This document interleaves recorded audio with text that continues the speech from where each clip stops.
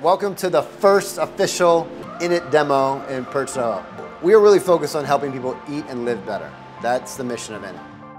What we're really doing is connecting all of the key parts of the kitchen and at the touch of your finger. So right now it's an iPad, but it's going to be on your phone. It's going to be embedded in your kitchen. How many times have we thrown away really beautiful food that's been in there too long and we've tossed it? The average American family, so this is a family making less than $50,000 a year, a family of four, throws away $1,500 worth of food.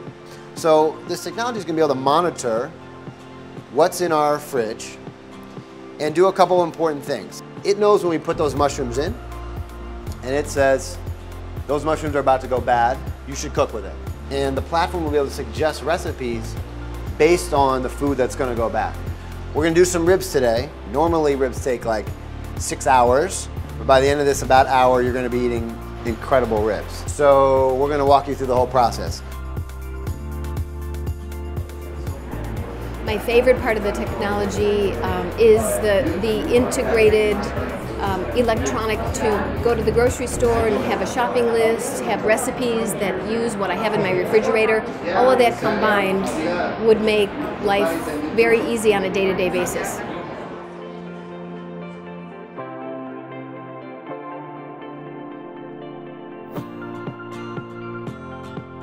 It really opens your eyes to the basics of cooking in terms of breaking down just the ingredients and going from there based on what's in your fridge and then catapulting into something creative and delicious at the end of the day.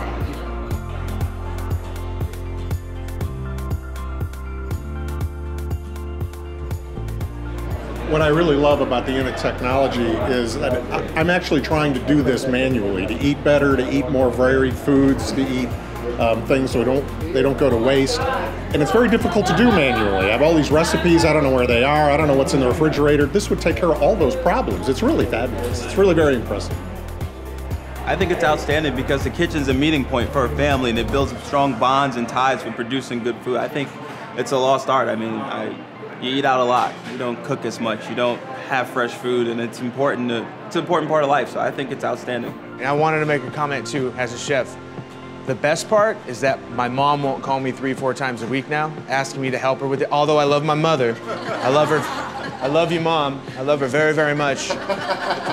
As a cook or a chef, you're getting called quite a bit by a lot of people, and we as chefs get to see how this empowers, people who aren't cooks and chefs.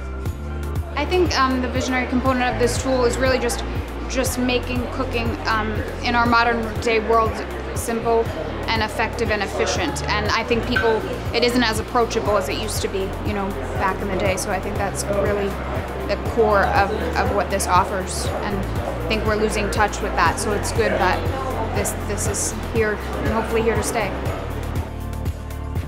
Thank you guys so much. Thank you guys.